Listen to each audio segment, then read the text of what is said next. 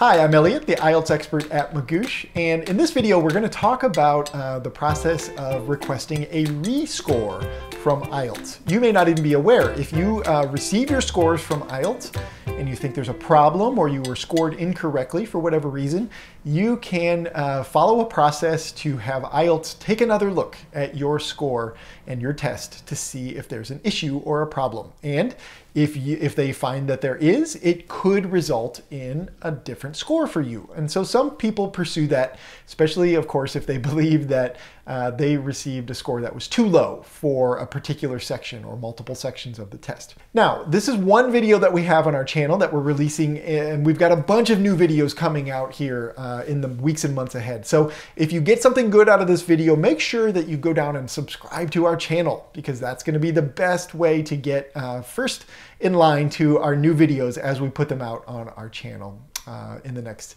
weeks and months ahead. All right, so get down there and subscribe to that channel. And also, if you like the videos you're seeing, hit that like button. That lets us know what you're thinking about the videos as well. All right, but let's get into the topic of our video here, which is requesting rescores from IELTS. All right, now the first thing to know is, if this is something you're considering, if you've received your scores, you think there's a problem of some kind, you want to request a rescore, there's a very specific process to follow. Okay, and I'm not going to go into all of the details of that process, but I have put down below in the description a blog post that we put out that does describe the process of requesting a rescore. So if you make your way through this video to the end and you decide, yes, this is something I want to do, follow those steps. Go to that resource and follow those steps that are there. Okay, I want to focus in this video on some other considerations you should think about related to rescoring. Okay, so point number one, if you think that any of the 4 sections of the test were scored in a problematic way, you disagree, you think your score was too low, or maybe they made a mistake, it is possible on IELTS to request a rescore for any of the 4 sections, okay? Some other tests only limit you to the sections that they allow you to request a rescore for, but for IELTS, you can request for all 4. However, you need to keep in mind that requests for rescoring are rarely successful in any of the 4 sections, but especially for the listening and reading sections. And that's because the listening and reading sections tend to be questions that are more multiple choice style, or at least the answers are much less complicated to score than the speaking and writing sections, where they use a rubric or those band descriptors, and there's a lot of subjective sort of scoring related to the grading criteria that IELTS puts out for both the writing and the speaking sections. Okay, reading and listening, it's a score sheet, or it's even graded on a computer if you're taking the computer-based version, and it's much less likely that it's going to lead to an error. Okay, so if you think your listening or reading score is too low, go ahead. If you think it's going to benefit you and you might get a better score, you can submit that rescore request, but just keep in mind, it's much less likely to be successful than writing or speaking rescore requests. Now, having said that, as I mentioned just a moment ago, even in the speaking and writing sections, rescore requests are rarely successful. Okay, so there's not a high rate of success with this process, but it certainly does happen.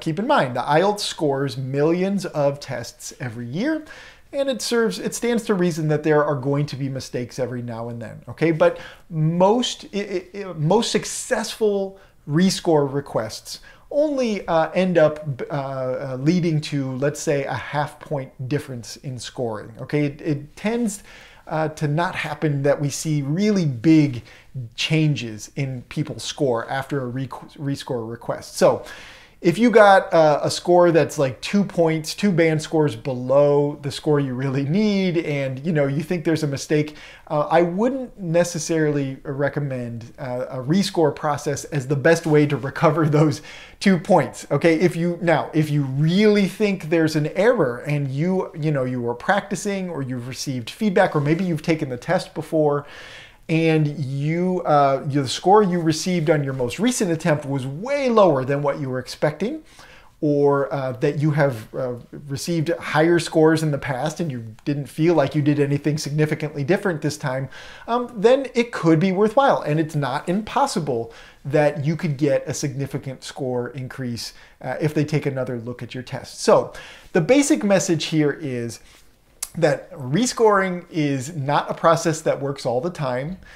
If they take another look at your test and they decide there was an issue, the most likely outcome is that you're going to get a small increase in your score, a half band point or so.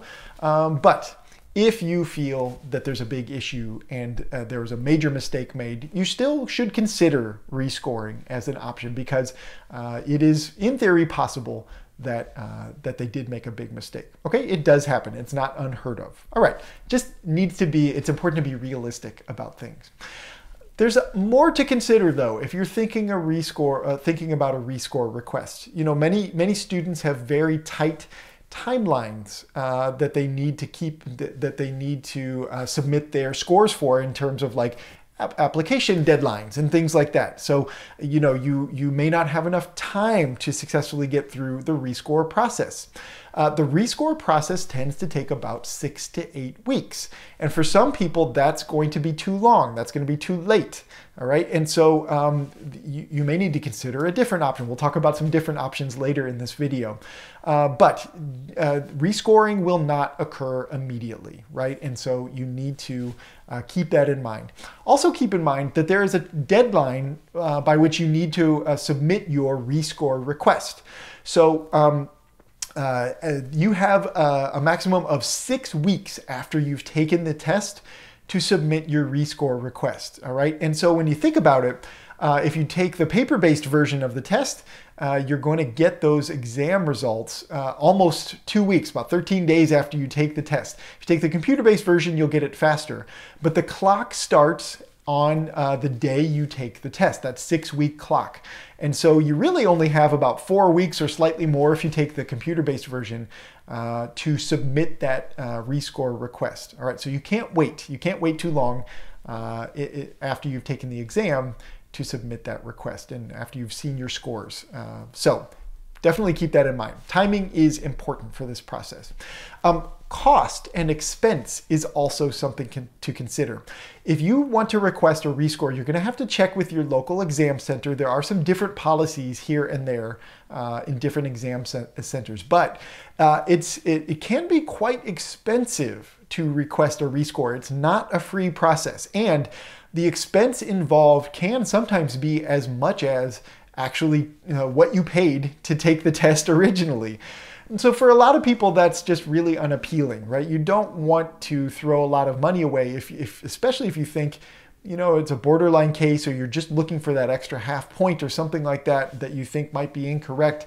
Is it worth putting the money towards the request? Okay, so if you have a very serious concern, if you really think there's a problem with your score, it's probably worth the money and you might get a successful result out of that. But if you're uncertain about it, the money could be a factor in making a decision about whether you actually move forward and submit that request. All right, so just keep that in mind, that it's not free, that you have to pay something to make it happen. Okay, now I want to suggest one final option. You know, if you received your scores and you think there's a problem, or if you just didn't quite get the score you need, that's another reason why sometimes folks consider a rescore process.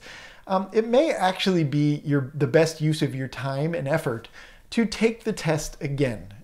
Retaking the test is your other option for getting the score boost that you need. And especially if you think, you know, maybe the score wasn't incorrect. Maybe I just didn't do my best in whatever section of the test, or maybe I got unlucky and I had some extra tricky questions or some words I just didn't recognize. And maybe I'm practicing and I'm doing better than I got on these scores. And so, you know, I really believe in myself that I can do better the next time.